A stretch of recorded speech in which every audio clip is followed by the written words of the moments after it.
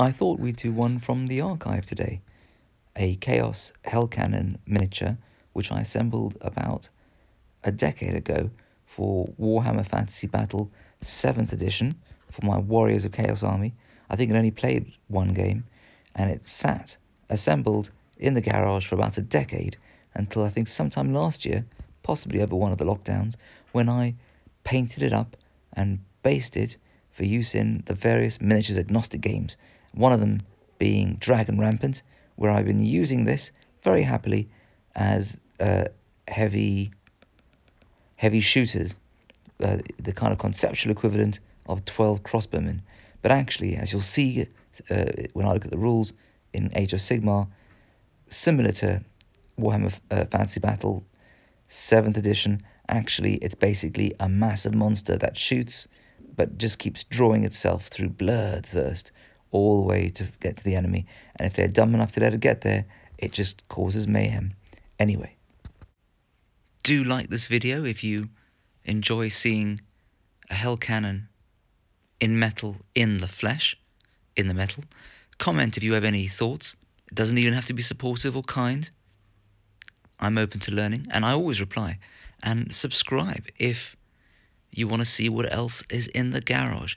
I think my mission is to put everything that I've done on YouTube. I think it'll take about a year, and I think we're about maybe 10% through. Now, the first thing that just hits you like a rock is the fact that this thing weighs about as much as a large rock. I mean, I can feel the weight in my hands. None of this new age resin or plastic. You know, if you dropped it on the floor, it would go kapow. If you dropped it on your foot, you know, it's A&E time. And I remember assembling it was not that straightforward either, because it's just, you know, it was a massive number of pieces of big chunks of metal, and these two sides of the barrel were two different pieces. And I remember walking into the Games Workshop store, I'd assembled it and undercoated it Chaos Black, and a bloke just shouted across the store, he goes, "Oi, did you make that yourself?" I was like, yes. He goes, "Did you use a hammer?" And I was like, "How did you know?" Yes, I had to use a hammer because the two metal pieces of the barrel didn't quite stick together perfectly. You ended up having to basically, well, I wasn't a total muppet. I put something over the barrel and the half of the barrel and then hammered that gently to kind of ease the metal into shape. All those people who hanker back for metal because they just don't like the plastic kits, you know, if it was single piece metal, all well and good, but if it was metal assembly, I don't remember it with any passion at all. I mean, you know, I'm not a bad modeler, but, you know, just the weight, you can see the weight of this thing, you know, is just pushing down, and there's no axle there. These wheels just stick on. So short of having drilled a huge axle in myself, you know, there was no way of getting these wheels to take the weight of that heavy Chaos Demon set of barrels. But, you know, the thing about fantasy is you could well say that that's a design fault in the real world. And, you know, as the little dwarves push this around, or rather it pulls itself around, possessed by a demon as it is, that's just the reality of its dynamics and mechanics. On Stuff of Legends, you can see I was exaggerating about the number of parts, but you can see that there were these two quite big, chunky barrels left and right, and that's what I had to apply the hammer and lots of green stuff to about 10 years ago. And I think I put a towel on top of it so I didn't knock them out of shape too much or damage the beautiful sort of skeleton, intricate detailing on both barrels. As ever, as you can see, whenever I'm given the opportunity of just throwing down loads of Shire-like basing materials, I do, because that's what the canvas is there for, as far as I'm concerned, as a matter of art. And, you know, there's no reason you couldn't imagine that some horrible chaos horde has come to demolish some happy Shire, like the first scene in, what's it called? The Wheel of Time. Well, these are the wheels of chaos. So I think what's supposed to happen in terms of the mechanics is, you know, this is a possessed demon engine, and in the rules, not only does it I remember in 7th edition, not only was it wasn't primarily a cannon, it could shoot, but it was just, you know, dragging itself forward, smelling blood. And if the enemy was foolish enough to let this thing contact their unit, well, it would just demolish them.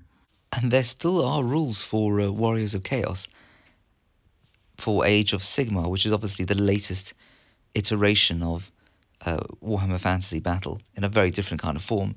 But the rules, to my mind, look pretty similar for the Hellcannon.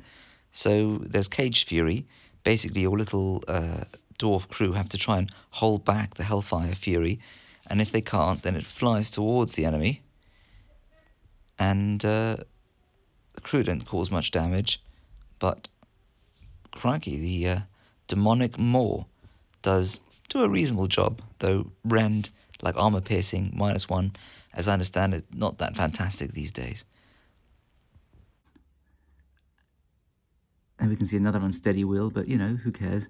So I think a skull gets fed into here, and the demonic forces take the skull and they pull them up through the body, and they punt the skull out through there, and it's like a flaming skull type cannon. So as I mentioned, this thing was assembled about a decade ago, more than a decade ago, and undercoated black. But I took one of the army painter silver, like chainmail type colours, and sprayed it because I thought, look, I don't want to spend ages with it. And then I did a black wash over it, and I thought, look, I just want to keep this simple. So even then, it already started looking good. And then I just gently dry brushed bits of silver, a silvery colour into a darker silver, like a chainmail colour. And I only did a couple of highlights, not highlights, what's the word? Just a bit of dry brushing with that. I didn't even bother with kind of edge highlighting and that kind of thing. And then I took some of that sprue kind of packaging material in old metal kits, and I just thought, look, let's give it a bit of a variegated pattern. And so I dabbed the top level silver, mithril silver, as well as actually dabbing, I mixed a bit of black into one of the silvers, because I thought, you know, look, this isn't going to be pure stainless steel. This is going to be some kind of variegated ancient metal. And then I just went over with brown washes and just dropped it into these different recesses. And I also had, I don't think it was army paint, it might be Vallejo rust. And I just kind of put a bit of rust into the recesses where I thought it would be. And I had some weathering powder, which I bought for tanks, and I just kind of scooped and ladled it in to the corners here. Now, annoyingly, when I assembled it, I don't know if I quickly lost the other one of these. That's supposed to go over there. And looking at it, I think it would make quite a difference, even if it were just painted gold. But I've only got one of them, so woohoo. But anyway, it doesn't matter. You can still see the hands of the spirits here, possessed by their satanic forces, pulling their way out. But it was pretty straightforward to paint. It was an easy win.